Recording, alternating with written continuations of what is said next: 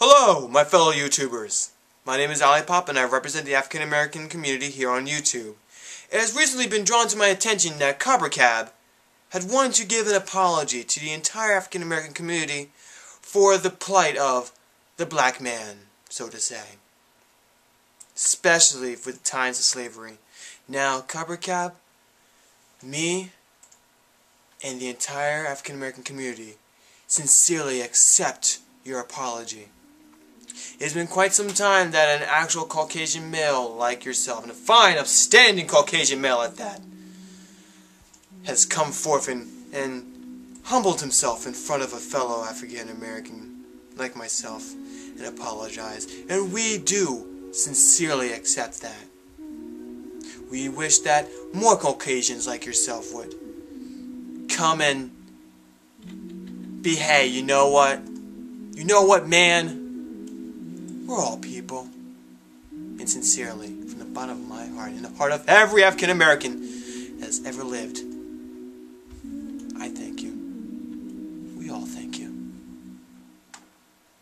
Martin Luther King, if he were alive today and saw this video, he might have a little bit of issues, because I don't think he swore very much. But you know what?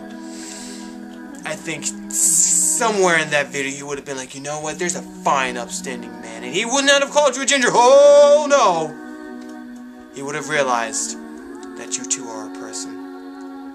Gingers have souls? Yes. Do African Americans have souls? Yes.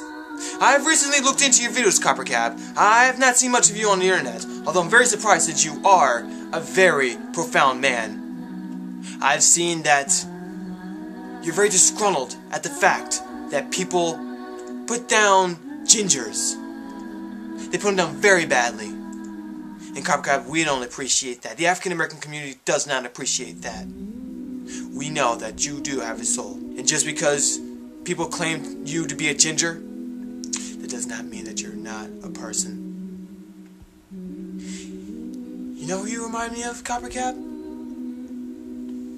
You remind me of the late, great Martin Luther King Jr. Out of a lot of your videos, if you were to replace the word ginger and put in African American, I would have mistaken you to be the Reverend himself. And for that I do appreciate your enthusiasm. And I respect you.